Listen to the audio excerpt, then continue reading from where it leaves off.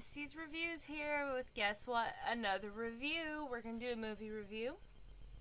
I'm going to review Hatchet 3. It's an Adam Green production.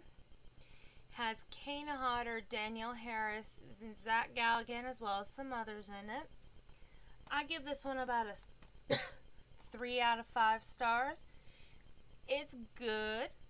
I like the storyline. I think I would have enjoyed it more if I had watched the first two before I watched this one, but I thought I saw enough clips of them that didn't really matter, but it was good.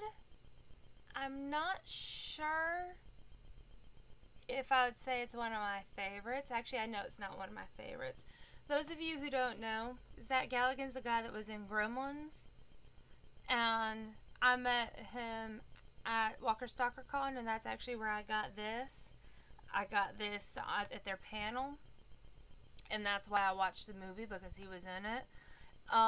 Gremlins fans, this is beyond Gremlins. This is not, I mean, Gremlins was PG.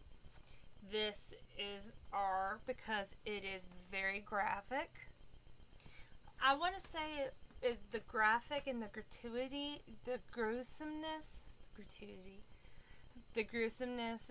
I put it along like Saw, but this has more reason for it than Saw did. Saw was just random, and this one was just, this was over the top as far as gruesome goes, but it was decent. If you like the over the top gruesome stuff, then go watch this movie.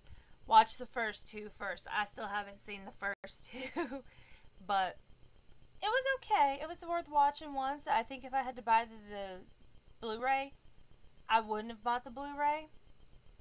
But, hey, I love getting stuff. This was from their panel. I did not get it to review, but I did get it for free. So, this is Misty signing out from Misty's Reviews for Hatchet 3. Peace.